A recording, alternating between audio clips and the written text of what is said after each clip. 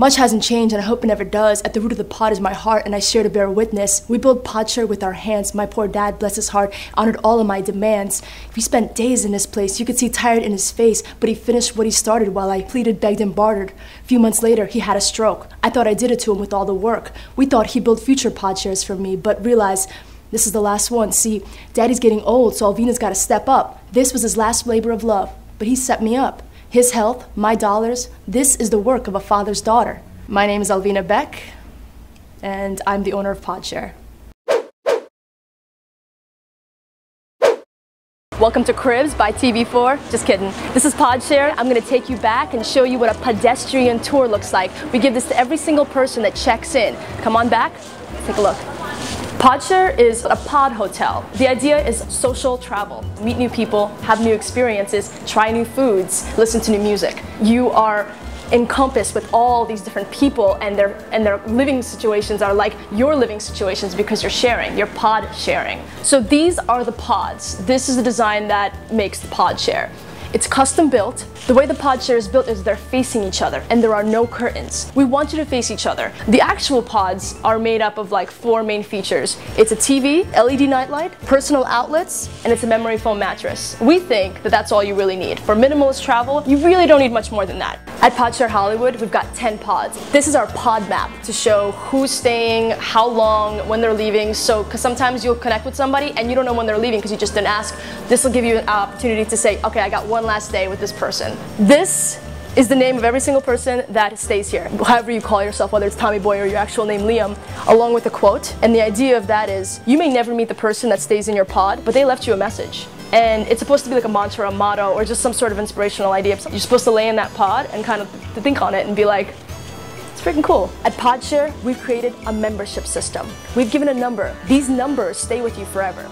So when we open up future Podshares, that number is like your bingo number. You come back, you're a VIP, a very important pedestrian. I was born in Moscow. At that time, it was the USSR. And we emigrated to Brooklyn, New York. Здравствуйте, меня зовут Эльвина. Я родилась в Москве и жила в Бруклине. I grew up in Livingston, New Jersey, after my folks had made enough money to get us out of Brooklyn, because it was kind of like cockroach infested, like hood rat side of town. When I was a kid back in Brooklyn, I used to sell anything and everything I can. I used to go to Costco and get Snicker bars and sell them in the cafeteria to all my friends. And then anything my parents had in the house, I would sell. My parents were like, where's this or that? And I'd be like, I had a garage sale. And I'd sell it for like cheap, like not even anything really like valuable but I mean, I loved selling. Like, business has always been a part of me since I was a kid. Here's a funny story. My mom would never let me have slumber parties, ever. And I saw everybody get so close and I couldn't get there. My mom just wouldn't let me. I couldn't sleep over at anyone's house. Male, female, doesn't matter. I could not sleep until I left the nest at 18. My first startup out of college was a fail. It was called My Location Scouts, and I made the unfortunate decision to bring on a partner. And I had to learn that the hard way. During Pepperdine, my junior year, I got a chance to go abroad and work for this amazing lawyer in London. She's a Rhodes Scholar, and you know, like Hillary Clinton, Bill Clinton, Rhodes Scholars, like a smart woman.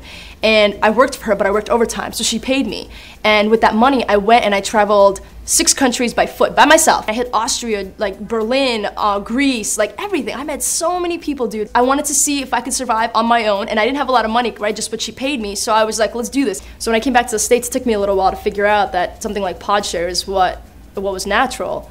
But it makes sense with not being able to have slumber parties when I was a kid to traveling by myself. I was like, dude, Podshare. Podshare makes absolute sense. It's a slumber party every single night. You know, you can do PB&Js in PJs. It was ingrained in my system because it was something I never had growing up. I was renting out apartments. I would get an apartment, I would furnish it, and then I would rent it by the night.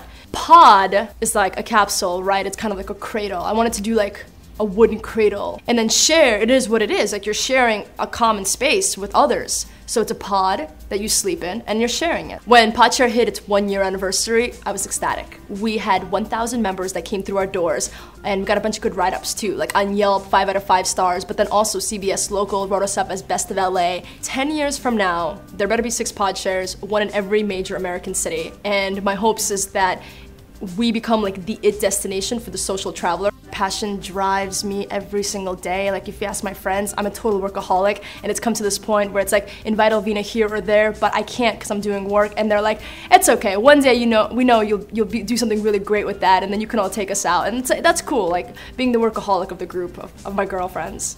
I'm Elvina, and that's my story.